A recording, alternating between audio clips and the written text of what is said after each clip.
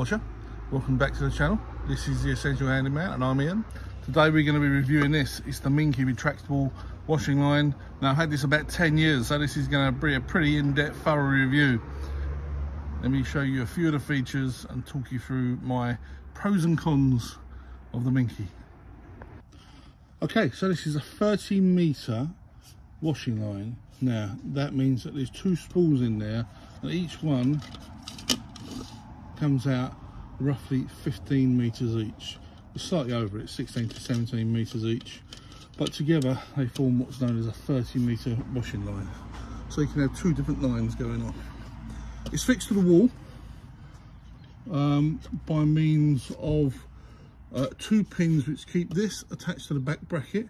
You can just get the pins out by pushing up at the bottom here, which gets this pin out here.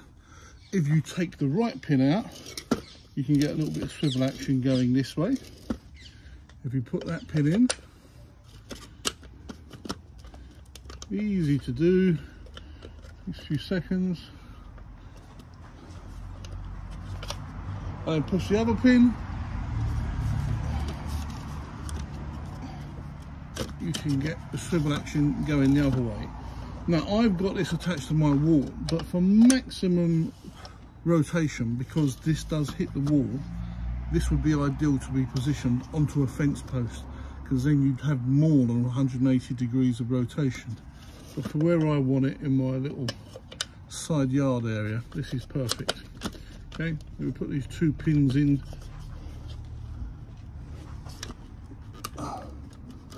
Okay, and it stays there fixed firmly on the wall.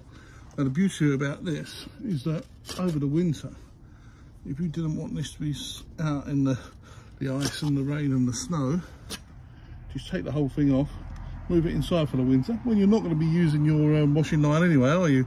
And then you can bring it back out in the summer when it's nicer weather. And then the plastic then will last a little bit longer, won't it? So bringing you in close, you can see that the method of attaching to the wall is purely by 4 screws. They provide you with the 4 screws and the 4 raw plugs. I've literally just put this into a brick. But in hindsight, I'd probably put it into a fence post, as I say, next time, because that will give me more rotation and more ability to spread my lines apart. It's been up there 10 years, a little bit of rusting of the screws, but that, you know, that's good for another 10, 20 years at least. Now the way this should work is you'll see these clips, and this is, I don't think this is a minus point for the Minky. This has been out here 10, may even be 15 years. These are only plastic. They're obviously degraded by the sun. These were full clips, which you would clip over a hook. Now the fact that this is broken in 10 or 15 years, I don't think is a bad point on the Minky, because as you can see what I've done here, we can get around that simply by tying a hook. Now therefore, if this does break, it doesn't matter. You've got iron filament cable that's as strong as you like. I think it's iron filament, I'm not 100% sure actually, but there's a cable there that is very, very strong, and I've had a hook on it for 5 to 10 years, and that's how I've been using it, and it's been working perfectly all that time.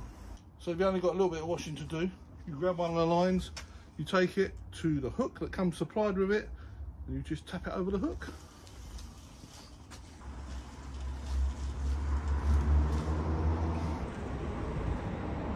Put it over the hook.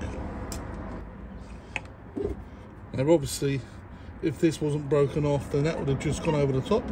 But as I say, we've got the hook section here, folded over. That works perfectly. Now if you've got plenty of washing to do, you can use the second one as well.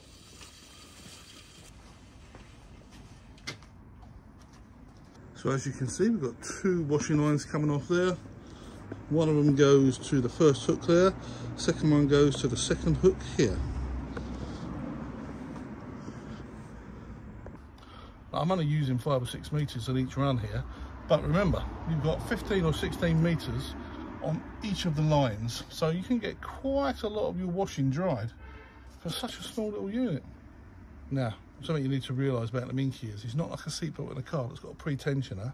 This is just on the line, so it will go down as you put washing on it, and then your washing will hit the floor. So what you need to do is you need to tie it off, and that's where these two lugs at the bottom come in. You pull this out a little bit, and you can, it's an art, you need to learn that, how to do it. It only takes you a minute or so.